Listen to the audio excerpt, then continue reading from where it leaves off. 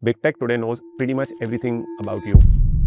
We are honestly living in crazy times. There is absolutely no digital privacy. Now, as someone who works at the edge of AI, every time there is a new product release, I am able to impute the algorithm. And when I look under the hood, things are a bit scary. Now, let me talk about the latest browser release by ChatGPT, especially the history feature. Every time you interact with a browser, it basically creates a user profile. And as you keep interacting with the browser, that user profile keeps getting denser and denser. In some time, the browser will know more about you than your best friend. Now, that for me is scary. Principally, someone who values the authenticity of human interaction, I am against that. So I love the slick UI and the efficiency gain, and I am certainly going to use AI-powered browsers for work. But I honestly request everyone to not use AI browsers when it comes to personal browsing. So Instagram, X, emails, or even watching YouTube. I would recommend using a non-AI powered browser like Brave or DuckDuckGo for now. In fact, if you're not too fussed about getting great shopping recommendations, I would recommend using a non-AI powered browsers. That is what I do. The last thing that I want for a friend or a stranger is an algorithm guiding you when you are totally down and out. That's not a reality I would want to sign up for. Neither should you.